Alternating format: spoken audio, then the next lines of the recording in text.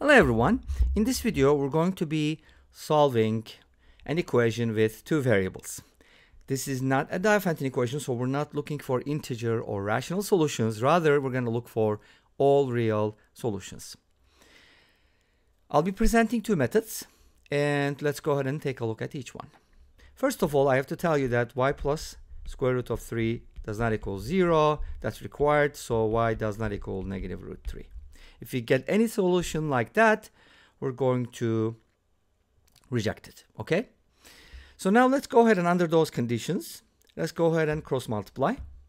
This gives us x squared plus y squared plus 1 equals x times y plus root 3. All right, so that is the first step.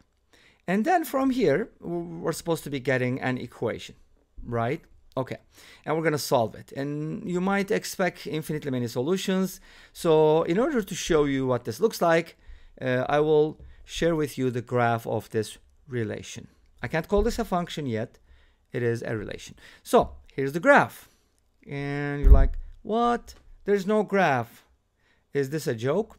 It's not a joke. There's no graph because Desmos cannot graph this relation. And you'll see why in a little bit. Why can't Desmos graph it? Can any other graphing tool graph this relation? Let's find out. So let's pick up where we left off. So we have this. I want to go ahead and be lazy and carry this. I want to bring this over here. Let's go ahead and put it over here and start from this point. Okay, so now we have this equation and we couldn't find a graph for it. So let's find out why. Let's go ahead and work this out. I will distribute the x. Oh, did I tell you? This is going to be the first method. But let's go ahead and put it in some form, and then we'll talk about the split, first and second, okay? Why don't we put everything on the same side? X squared plus y squared minus xy. I kind of want to bring the xy over here. Minus root 3x and plus 1. I want to put the constant at the end, so kind of make it a little bit more standard formish. So this is a polynomial, and I'm hoping that this can be solved for all real numbers, but I have two variables. So that's the limitation, and I have to solve for x and y. So this can only work if we find a really nice system. In other words, more than one equation from a single equation. And that usually happens when the sum of squares equals 0. What am I talking about? So this is what I mean. If a squared plus b squared is equal to 0, and if a and b are real numbers, then a is 0 and b is 0. So this gives us two equations. That's the condition we want to lean on. We want to be able to use. So here's my hope. I want to set this guy, the 0, equal to something like this. Ax plus b squared and cx or cx plus y squared, and then set it equal to 0. Okay, what is that supposed to mean? Why did you pick ax plus b? Here's what I'm thinking. I have x squared with negative root 3 of x, and then some constant. Constants can be adjusted. So that's going to give me something like this, don't you think? Okay, that's good. What about the second piece, cx plus y? Well, I have the x and y together, and I have a y squared and an x squared. Again, this can be split up, and we can get a form like this. And again, this is not guaranteed. If this doesn't work, you have to try another form. You know, sometimes you're going to have something like ax plus b squared plus cx or cy plus d squared, and then ex plus fy squared plus some other squared, so on and so forth. This can be very crazy, but don't worry, it's not going to be super bad. I'm going to give you an easier one. So here, this is going to work. How do we check our work? But again, the lesson is, if this doesn't work, try another form. All right? To keep a long story short, if you expand this and put it all together, right, we're going to be looking at the coefficient of x squared, the coefficient of y squared, the coefficient of xy, the coefficient of x, so on and so forth. So here's what you're going to get from here. This is the rule we're basically using. So you're going to get the following. A squared plus c squared is going to be 1. And b squared is going to be 1. So I can write it as that way, but this means b is equal to plus minus 1. And I am also getting 2ab equals negative root 3 and c as plus minus 1/2. So those are the results that I'm getting. And if you use these numbers somehow, like let's say if b is equal to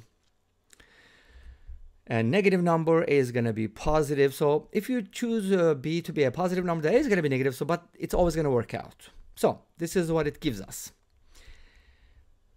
Let me rewrite my expression. X squared plus y squared minus xy minus square root of 3x plus 1 is going to turn into square root of 3 over 2x minus 1 squared plus 1/2 of x minus y squared. And isn't that beautiful? Like something like this could turn into something like that. It's amazing. All right, great. So now what do we do with this?